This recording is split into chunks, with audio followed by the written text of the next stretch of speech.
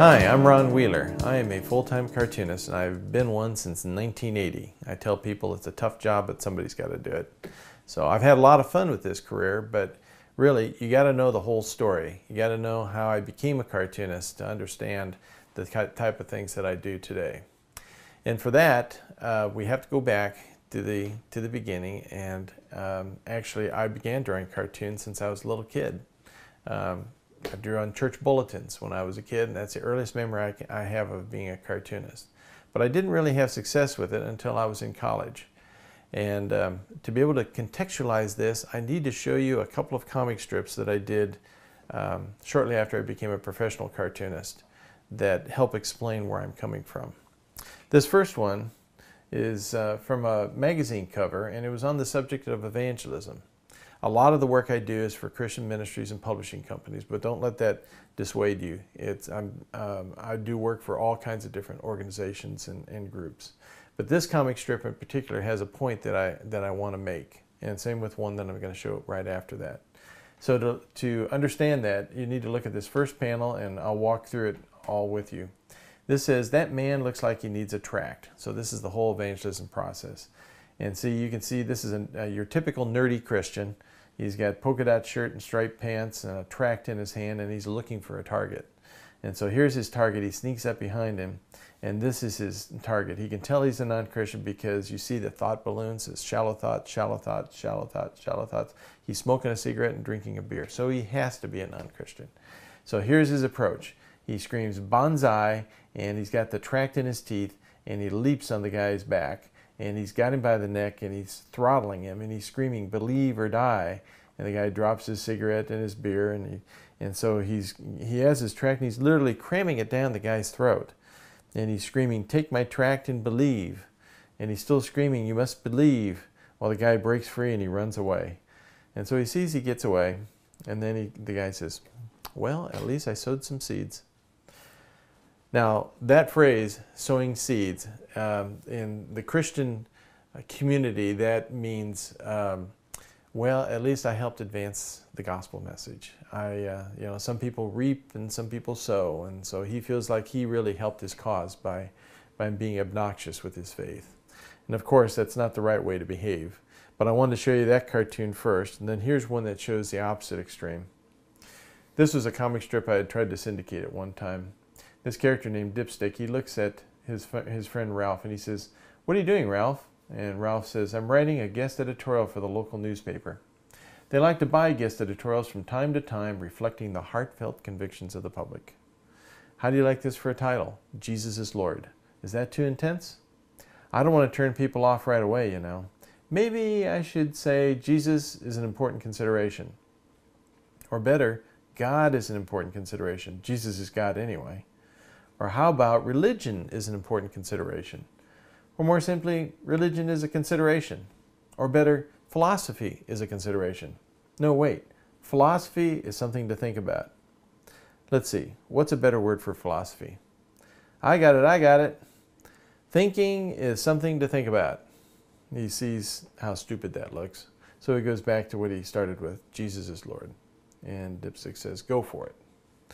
Now, the reason I bring up these two comic strips is not to show you the best of my comic strips. I've done comic strips for years, but these strips speak to a specific point I want to make before I go into my story. On one hand, when I give you my story of how I became a cartoonist, it goes along with how I became a Christian. And I don't want to come across like this guy. I don't want to cram anything down anybody's throat. By the same token, I don't want to be like this guy and try to water down what happened in my life. I'm just giving you the history of what happened in my life, of how I became a cartoonist, and it's unavoidable to talk about that without talking about how I became a Christian. So I hope you can appreciate that and continue to listen to this message and maybe glean something from it. So I call this story "The 4 Words That Changed My Life." Now, to begin this, we have to go back to college. I said that earlier that I drew cartoons from my earliest memory of drawing on church bulletins, but then I didn't find any success with it until I was in college. Now, we didn't go to church as a family. I stayed in church just long enough to get baptized, I guess, at age 11. And I remember coming home and taking my confirmation book and throwing it on the shelf and saying, boy, I'm glad I'm done with that. And I felt like I had my fire insurance, and I didn't need to really pursue anything with regard to my Christian beliefs, such as they were. I'm not sure I really was a Christian at that time. And my parents, because they went through a church split about that time, they were so wounded from that experience, felt like church was nothing but being about money, they quit going to church. And so I didn't have any Christian experience really growing up beyond the age of 11. But in college, I had this comic strip that gave me a real measure of success, a different type of success. It was an emotional success that I felt like I could really do something good. This was the comic strip. It was called Ralph, and this is me standing there in college. I haven't changed a bit. I know you can tell. I'm wearing what's actually a Ralph t-shirt. This is a Ralph t-shirt of Ralph wearing a Ralph t-shirt who's wearing a Ralph t-shirt. And I'm standing there with the same pose as Ralph wearing his Ralph t-shirt. So anyway, and then this picture, this is me, this skinny guy right there. The skinny guy right there is me. And I'm standing next to a guy from my fraternity who's wearing a Ralph head I made out of paper mache. And he's carrying a sign that says Ralph for Homecoming. And the reason he's carrying that is because I ran my cartoon character for homecoming at the University of Nebraska, a 20-some thousand student university, and my cartoon character actually won. And so I had him go down on the football field to receive the honor. And I sat up in the stands and watched it all. It was really a lot of fun. It's probably my greatest claim to fame, I guess you could say, at least at that point in life. But I had this great measure of success, and it really whet an appetite inside of me to be a cartoonist. I really wanted I just felt like this is what I was meant to do. And so I took this comic strip to a newspaper syndicate in Kansas City, and I was up in Lincoln, and I took it down there my senior year and showed it to the people at this major newspaper syndicate. And they said, well, this is a good strip, you know, it works well for a college setting, but if you're looking to syndicate a comic strip, you need to broaden your experiences, to write about things that are more than just what's on a college campus setting. And I knew that I was naive, and I was just, I really didn't know much beyond what was going on in college. And so this kind of defined my perspective. You see, people in college said that what I was writing about was the truth. And yet I knew that I didn't know the truth, honestly. I didn't know, I just knew what I experienced, and I would reflect those experiences in cartoons. And actually that is the essence of what a good cartoonist is. He sees life and he filters it through his own filter system, and he reflects it for the world to see. And I was doing that with this comic strip in college, and people kept telling me, boy, you're just really speaking the truth. You're speaking the truth. Well, as this newspaper syndicate said, I needed to go beyond what was on the college campus. I needed to experience a lot of what life had to offer. And so some of that was born out of some naivety in writing comic strips that ended up being somewhat racist. I didn't intend to be racist. I made fun of some country bumpkin on the football team, and so I thought if I could make fun of that guy, I could make fun of a black, an African American. And I came into the newspaper that next day, and the editor was in my face immediately, and he says, "You've created more blank today in the history of this newspaper." And I looked, and behind him against the wall were all these African Americans waiting for me to show up, and my desk was piled high with notes. And I didn't realize, I said, gosh, it must have been that comic strip I did. I was just so naive, I didn't understand what I was doing. And he pulled me into his office, or actually the editor-in-chief pulled me into her office, and she says, well, what are you going to do? What are you going to say to him? And I said, well, I guess I'm going to apologize. And so they put we let in about 5 or 6 of these people, and this one gal, she's obviously just so angry, and she was very hurt, and she took the comic strip and she waved it in front of me, and she said, Mr. Wheeler, cartoons are supposed to be funny, aren't they? I want you to read panel by panel this comic strip and tell me exactly where the humor is, because I don't find it funny. And I felt so low. I cannot remember ever feeling as poorly, as bad as I felt at this moment, that I had really blown it. Not only was she angry, they were all hurt. And me and my naivety of trying to explore what life had to offer, I stumbled into making fun of a whole group of people I shouldn't have made fun of. And it made me wonder, what is it that I'm trying to do with these cartoons? I felt like if I could make fun of everyone indiscriminately, that would be fair game. And yet, after she stormed out, one of the other people that was there, he just suggested that write about what you know. You don't know our world at all. And I said, but how is it that I can make fun of a country bumpkin one day, but I can't make fun of you people another day? And he says, because country bumpkins have not gone through slavery. They have not been an oppressed minority group. And I said, well, that makes sense. And so it's like kicking somebody when they're down sometimes, and I don't want to get this talk off onto racial things.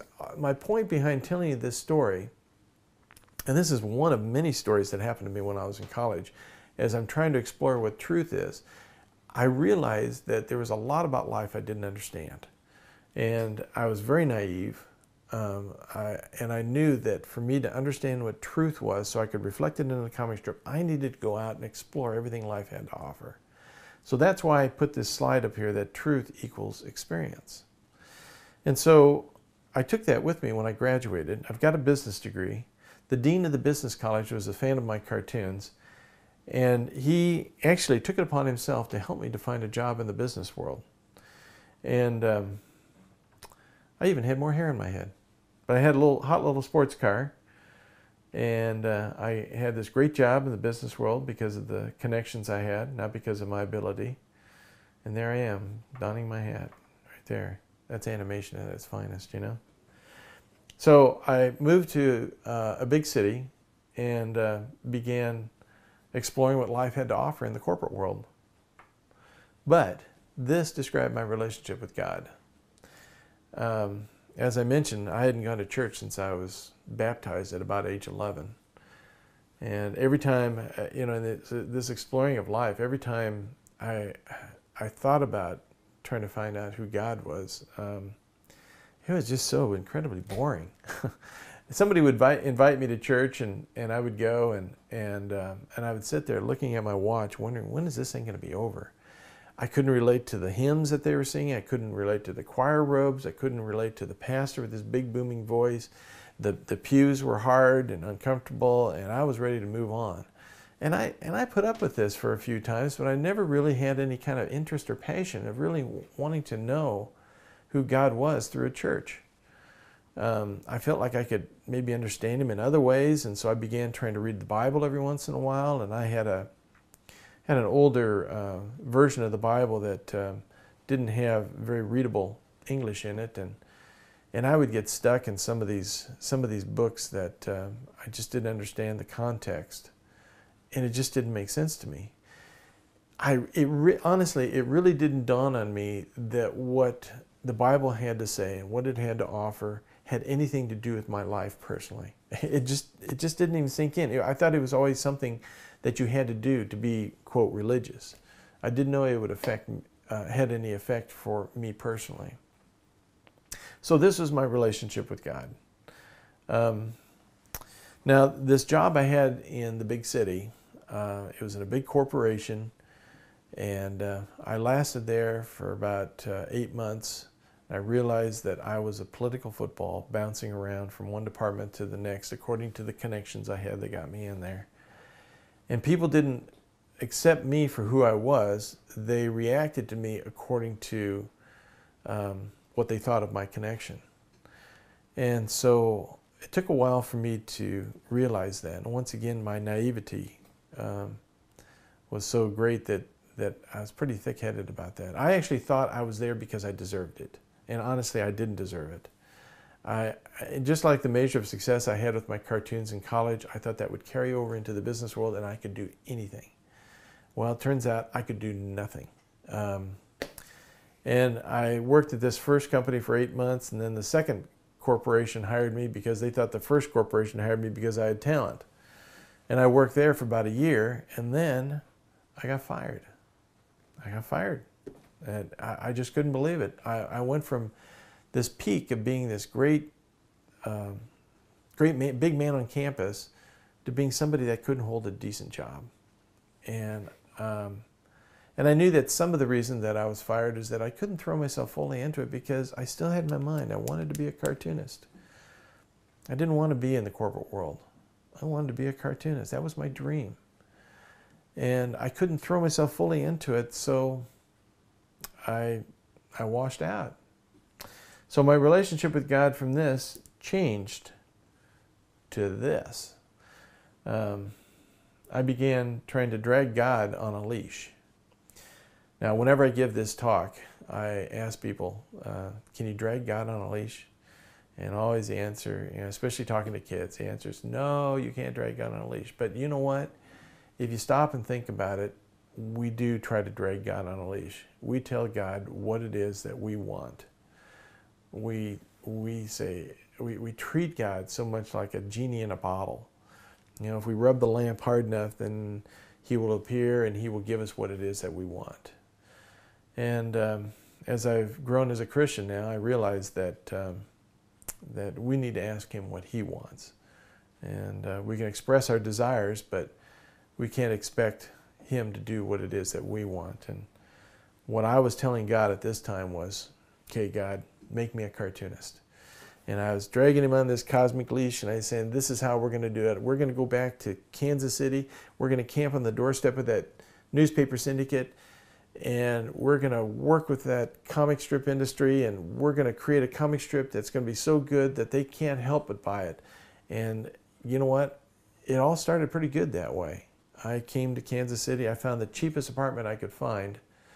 It was so cheap that if somebody downstairs turned on the water, I didn't get any water upstairs. And it was in a dumpy old farmhouse that had been divided up into apartments.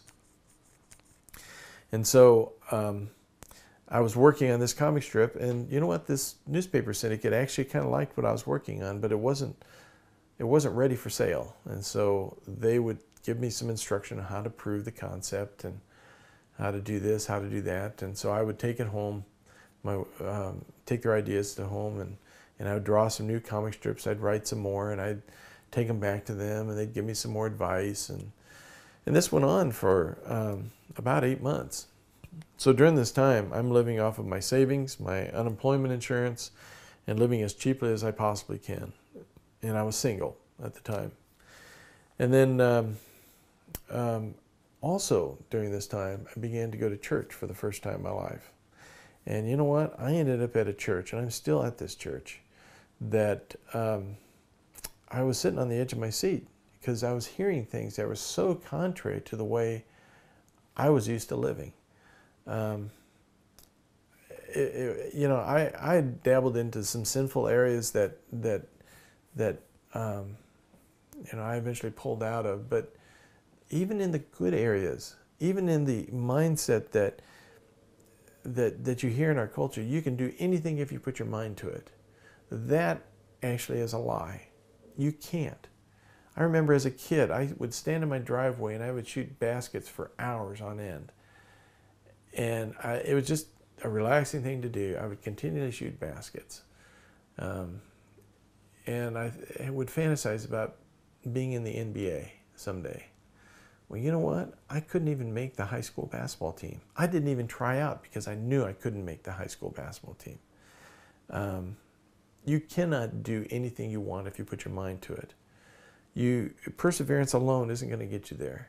And talent is a big part of it. but it's also what you're called to do. What you're meant to be has something to do with it as well. Those three ingredients, it's the perseverance, the calling, and the talent, are necessary. So I was hearing a message in church that was contrary to this, you can do it all, type of message. I was hearing things such as, whoever wants to save his life must lose it. Whoever loses his life for my sake will find it. I was also hearing things like, whoever exalts himself will be humbled. He who humbles himself will be exalted. And I was hearing things like, I've been crucified with Christ. It is no longer I who live, but Christ lives in me. And the life which I now live in the flesh, I live by faith in the Son of God, who loved me and gave himself up for me. So clearly there's this up and down relationship with God. What's up with God is down with man. What's down with man is up with God. This inverse relationship. And I was trying to process this all. I'm sitting in church, and I'm coming back week after week. I was coming during the week. Every night of the week I would show up at this church looking for something to be part of. I remember as a 23-year-old sitting in a study on how to plan for retirement. And it's like, it had nothing to do with me, but I still remember sitting into groups like that just because I was so hungry, and I was finding that there were things that were relevant to my life there. And things in the scriptures, I was absorbing the scripture, I was coming to worship, I was learning how to praise God and all this, and it was, things were starting to come alive inside of me. But I hadn't really made this transition from thinking that I was a Christian and knowing what it says up here to really believing it down here. And then one day, I remember coming home, and outside my door was a big package. And I opened up the package, and inside were all the comic strips I had been drawing for this newspaper syndicate. Now let me back up a second. Newspaper syndicate, what is a newspaper syndicate? A newspaper syndicate is an organization that sells comic strips to newspapers. You can't sell a comic strip directly to a newspaper and make any money on it. You have to go through a newspaper syndicate who will sell to hundreds, if not thousands, of newspapers. And all the, all the papers around in the U.S., a couple thousand newspapers, they all run the same cartoons. There's about 4 dozen people that do the same cartoons in all the newspapers. So it's a very closed industry and very difficult to get into. So, so I came home, and there was this package with all my comic strips, and there was a rejection letter in it.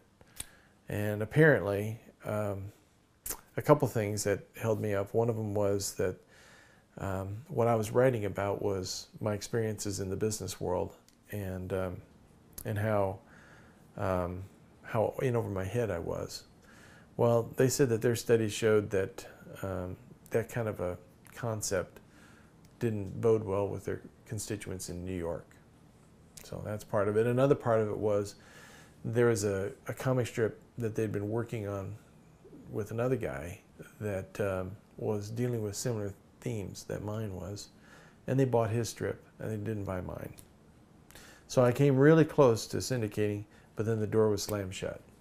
I said, well, maybe I can write on a different theme, and they said, no, that won't work.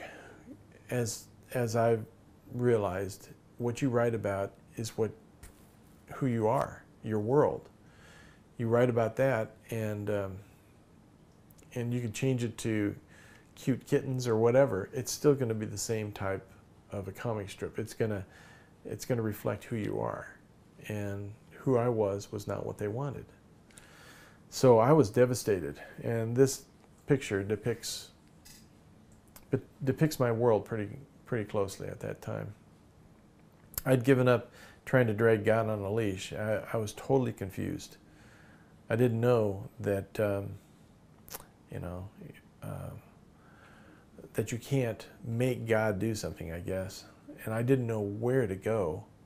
My experience from being manipulated in the business world, according to what people thought of my connection and not according to me, that prevented me from going back into that kind of a business. And I have a business degree, so I didn't know what I was going to do. The only thing I knew I could do was draw cartoons. So I began looking around for a job, maybe in an ad agency, or I looked for some art studios, and I looked around the Kansas City area, and if they they rarely needed anybody that could draw cartoons, and I didn't have the graphic arts experience really to be able to fit into a job like that.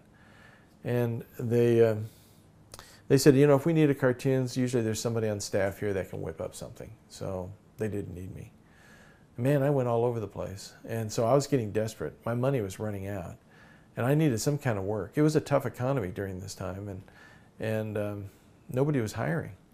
So I started looking for a job doing anything. I was thought waitering. Well, you can make a lot of money as a waiter, you know, with tips and so forth. Nobody'd hire me there because I didn't have any experience. I'd never waited tables before. I thought, well, how about working for in a warehouse or something, you know, loading boxes or something. Well, I couldn't get any job there either. And so I was really running out of options. And finally, the 4 words that changed my life actually came to me. It wasn't anything anybody said to me. It was the natural cry of my heart. And actually, if I had, before I leave this picture, if I had another option to take, I would have taken it before these 4 words came to my mind. I was looking for anything to try to fix my situation, and I was running out of options. I completely ran out. So these are the words that changed my life. You ready? It was, God, I give up. It was, I just remember distinctly walking around the side of my house one night and just looking up to the heavens and saying, God, I give up. At this time, I placed my total trust in Jesus Christ, not only for my salvation, but to make him my Lord in my life. I didn't care to be a cartoonist anymore. I didn't want anything except to be totally right with him. I was really at my lowest point. I'd given up my life in a sense. I had been crucified with Christ. I knew what that was like then. When the Bible says, when Paul said, I've been crucified with Christ, it's no longer I who live, but Christ lives in me. And the life which I now live in the flesh, I live by faith in the Son of God who loved me and gave himself up for me. I just experienced that. I gave up my life. And here's the interesting part of the story. I don't mean to be preachy, honestly. I'm just telling you what happened to me. But this is what makes this thing pretty dramatic. Is the very next day, I remember looking out my window from my apartment down on the street level. And there's a busy boulevard down there. And on the other side of the street, there was a small company that operated out of these 3 kind of rundown houses. And they had boards over the windows. I mean, I never would have considered walking over there looking for work months earlier, but now I was desperate for anything. And so I walked across the street, and I walked in there, and I said, I need some work. Do you have anything for me? I'll sweep floors, I'll empty trash, I'll do anything. And they took me into the boss's office, and it was a husband-wife team. And they began asking me questions and about what I've been doing, and I told them, well, I've been trying to draw a comic strip and sell it to a newspaper syndicate. I mean, I expected to see their eyes roll when I said that, but instead, what they said was, "You mean you're a cartoonist?" And I said, "Well, I don't know, maybe, I suppose." Yeah, I guess you could say I'm a cartoonist. I couldn't even admit it. I was that down with regard to whatever talent and ability I had. And they said, you know what? We're an audiovisual production company.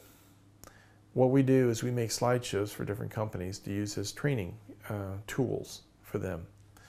And for example, one of our clients is a local airline, and we use these shows to help them train their stewardesses on the right way to work. And they said, if you're interested in being a cartoonist, we've been looking for a cartoonist for 3 months. And they sent me home to do a test drawing of a jet skiing down a mountain. So I went out and got some photo reference of one of the jets in the company that they were working with. And I took it home, and I did this drawing, and I put a little animated face on the thing, and the hat blowing off and the scarf blowing, and drew some snow and some motion and so forth. And it was actually a difficult drawing to do, because of all that, the technical aspect, the motion, the animation of it. And I brought it back to them, and their eyes got wide, you know, where you can see the whites all the way around. And it wasn't because it was a great drawing. It was because it matched the style of the guy who had left 3 months earlier.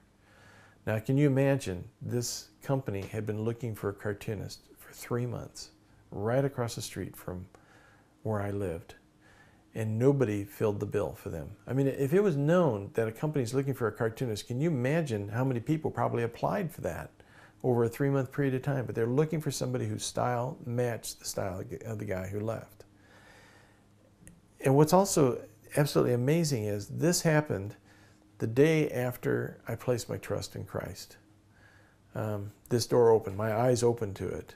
The reason they had boards over the windows is that they kept the rooms dark inside so they could work on these slideshows. It wasn't that they were some, you know, small outfit that didn't know what they were doing. This is a very professional company. And here's another aspect of this. You know, when I moved to Kansas City, I lived right here, and this is the only place in Kansas City that hired exclusively a cartoonist, right across the street. I remember walking into a firehouse. If you ever walked into a fire station, you'll know that they have a wall map of the entire city, so that they have every street marked on there. And I looked on the map for my street, and I noticed that there was 1/16 of an inch distance between where I landed, the very first place I looked at when I moved to this city, and the only place, between that and the only place that hired exclusively a cartoonist. It was amazing that this job was available for me. It's amazing that God placed me there knowing that I would eventually turn my heart to Him. And you know, these people were not necessarily, they were not Christians. There was a couple of Christians that worked there, but the owners of the company would go to an Indian reservation and talk to the wife's dead mother, you know, do some kind of seance there. And there were people into cultic things and also various abhorrent lifestyles. And so it was a very eclectic company to work in. And so I just find it interesting that God did all this. He was able to use people that weren't in alignment with Him and somehow compelled them to hire me. And that He knew, God knew in His sovereignty, that I would eventually come to this point of giving myself totally to Him. And He would direct my eyes across the street. And God in His sovereignty prevented these people from hiring somebody else until I was ready. It all blows me away. Even though this happened decades ago, it still blows me away to stop and think about this. Now, I worked there 1.5 years, and because I was this brand new Christian, I was like a bull in a china shop, and I had this big bullseye on me, and I became a target. And I just didn't have the maturity to be able to know how to handle that very well. And I probably came across very offensive with my faith. And eventually got fired after 1.5 years. In fact, I've been fired from every job I've ever had, if you want to know the truth. This is the way God has led me. He's led me by firing me into different places. So when I left that place, the doors to Christian publishing began flying open for me. I sent some samples out to a couple of different places. I went to the Christian bookstore, looked at who published materials, wrote down addresses, and sent out some samples that I'd done while working in this place. And this place, my time there, I got the commercial art training I needed to be able to balance out what it is that I did for a living as a cartoonist. I began to understand the whole printing process. I understood a whole lot that I didn't understand before I started working there. And I was a much better illustrator and cartoonist when I left there too. So I was ready. When they pushed me out the door, I was ready for being used as a cartoonist to communicate the Lord's message. Now, God has opened up incredible doors for me with regard to this message. I have had a chance to write and illustrate a comic strip for 20 years for a denominational take-home. I had a chance and have been able to create a line of 70 different gospel-oriented tracts. They present the gospel message, and I'll get into some of that later on. They present the gospel message with using humor, so that it's very readable. It isn't cramming something down people's throats. And these tracts, people would hand them out, and they've sold 50 million copies, actually more than that now. And this message that I'm giving you today, the Lord has opened up opportunities for me to give this message dozens of times every year. In fact, just a couple months ago, my wife Cindy and I just returned from a 2-month trip overseas where we gave this message about 20 times in Hawaii, Australia, New Zealand. New Zealand alone, I gave it 10 times. Malaysia and Taiwan. It was a 2-month trip. So this is something that the Lord has done. That's a key element of what it is that's made me a successful cartoonist. In fact, it's the only element, is that this is what God has called me to do, to create cartoons, to be a communication vehicle for spreading His truths. Now, as far as how that applies to you, you've got to find your message, you've got to find your medium, and you've got to find your calling. And I can't tell you that you have to do this. I would like to encourage you that you have to do this, give up your life and place your trust in Christ. But that's a decision you have to make. I can't make anybody do that. And as far as what it is that you're going to do, it could be that you're a cartoonist, although there's not much room for more than one doing what I'm doing.